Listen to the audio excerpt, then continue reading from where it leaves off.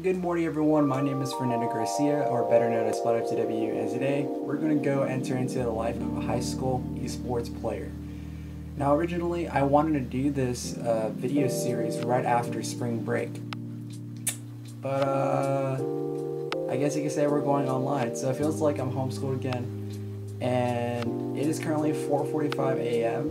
and I created a system for us to have morning practices that we're going to start up after spring break, but then it got extended due to certain situations I think that we all know of. And here we are. So we have our morning practices for our Rainbow Six team because we actually qualified for invite back during the spring, or not the spring major, during the fall majors of 2019, where we placed second place, and we're going to make sure that we don't do that anymore. So let me change the lights real quick. Hey Google, turn my city lights purple. It's more like it. So yeah, we're going to be documenting everything that's going on right now. So today's actually March 23rd. It is Monday, so this is actually our first day of actual online classes. So yeah, we're going to be experiencing that and continuing on. So the spring major actually starts this coming week. Right now we're in the preseason. I'm not sure if we're registered for the preseason, but we have a total of 2 scrims this week, but it's going to be at normal time. So our current layout with our morning practices, it's going to be you wake up between 4:30 to 4:45, and then we have warm-ups from 4:45 to about 5, and then we hit ranked or hit practices against other universities. That was the original idea, but with all the universities shutting down, we actually are kind of in a sticky position with all of our scrimmages. So we're going to be playing it by ear within the future days of our practices. And with everything happening throughout this time, I decided to be one of the best ideas to actually start recording this documentary, because one, I don't know when I'm going to go back to school. I feel like I already finished my last day back before spring break, so I have no idea what's going on. So welcome to the daily journal, I guess you could say. Yeah, so there's people in my neighborhood already starting to get the virus, but Texas been on, or the nation's been on a state of emergency since Friday the 13th, and we're already kind of like on a lockdown type thing. Bobby peak first, and what was I gonna say? I'm still warming up right now, as y'all can probably see in the background, but yeah, dude, it's insane because we can't really even go out of our houses unless it's necessary right now. So I'm just starting to do the morning practices and taking it more seriously. Looks like I'm in a 1v1 right now. I'm trash. So we're just gonna see on how the rest of this season goes, I guess you could say. We're gonna continue warming up right now, and then we're gonna hop into some ranked.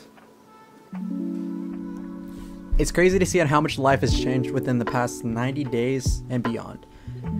Right during this time period, I decided, hey, it would be an awesome idea for myself to start streaming and to start working on my personal brand, and I had no idea what to expect after that, and I would have never pictured what happened since then. Going to have a viral post on the social media app TikTok, and that completely changing my life in the retrospect of me having my other platforms to grow on and actually starting to make a profit off of this. Like, with this whole entire time period of us being locked indoors, it's been a blessing and a curse at the same time.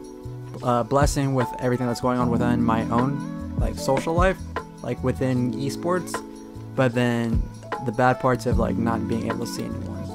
So yeah, it's crazy. Another thing that's really crazy to me is on how, I guess you could say, ignorant I was to the whole situation at the time. I thought it was just going to blow over within like a couple weeks or maybe a month at max. Not to where we're going to have a second wave already hitting within the month of June. And maybe even another one in the winter, and like this whole system that they have set up for the future year. So yeah, life's crazy. It's just crazy to me on how much has changed since March 13th. That was a day when they announced that social distancing was a thing, and everything was going to start getting ready to go into effective lockdown. and that was a week of spring break. I didn't do much at all that week. Leading up to that point, we just had some toilet paper scares at the time. It was harder to find certain supplies. But then I actually went out to H-E-B that day, and it was completely empty, like the shelves. Not the store itself, it was completely packed. That was the most packed I've ever seen it ever in my life. More packed than I've seen it at Thanksgiving and Christmas. And it was absolutely insane to me. And I already made plans to go out that day, so I continued going out that day. And I'm so happy that I ended up doing that, because that was the last day I saw any of my closest friends since everything has happened. We went to an overnight event at a cafe, and we just had fun. We just pretended like everything was normal, because at the time everything still was normal. We were quite scared at the time. We had no idea what was going on. We thought we were going to be coming back in April. Actually, not even at that point yet. We were expecting just to have a 1 week extension, and then we would go maybe online for a week or two and then come back. And then yeah, everything changed after that day. And then I remember it was the last day, March 14th was the last day I had any fast food service. I went out to Cane's with the lady friend. And again, it was actually the last time I'd seen her since everything has happened. And it's just crazy to think on how, like,